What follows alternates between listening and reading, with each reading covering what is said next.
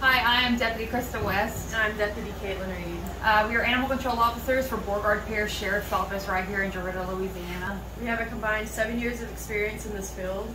And in our experience, we have seen an increase of dogs and cats more than the years in the past.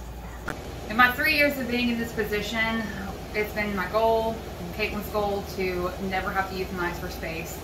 We've only euthanized sick, injured, or highly aggressive animals. And now more than ever, we're being faced to make decisions that we have fought so hard not to have to make. Shelters across the United States of America are overcrowded, and our destination shelters that pull our dogs are now full of the very dogs they have pulled from the south, causing a roadblock for our animals. We have 19 kennels in our facility, and our kennels are doubled just to make room so we don't have to be forced to euthanize. But unfortunately, you can only put so many animals inside of a kennel for it to be humane. Now more than ever, we're needing an outsource for our dogs, and we have none.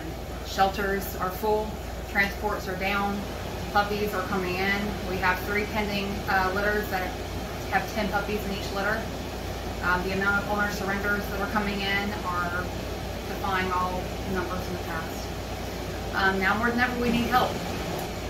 Mental deterioration of animals inside of kennels is a real thing. Dogs will shut down after being inside of a kennel for so long, despite our efforts to enrich them, play with them. Unfortunately, a home is always better than a kennel. So if you can help in any way, please reach out to your local agencies. Offer to help them in any way you can by fostering, adopting if you can adopt, fostering for a short time, and always spay and neuter your animals.